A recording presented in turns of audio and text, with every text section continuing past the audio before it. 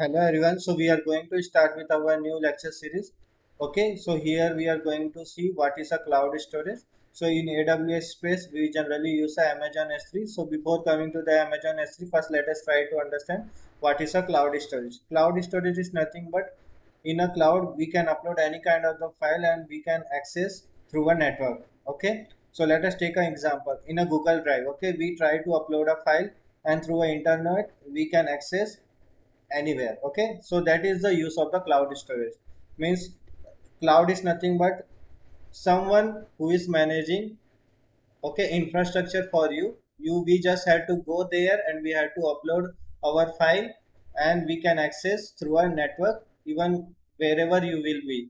Okay, so that is the advantage of the cloud storage. Okay, in a Amazon space, if you will talk about, we generally use Amazon S3. If we, in a Azure space, if you will talk about, we use a blob storage and all, and you can upload any kind of the files. Okay, so suppose in a Google Files, okay, we actually try to take a backup the Google Photos, Google Videos and all.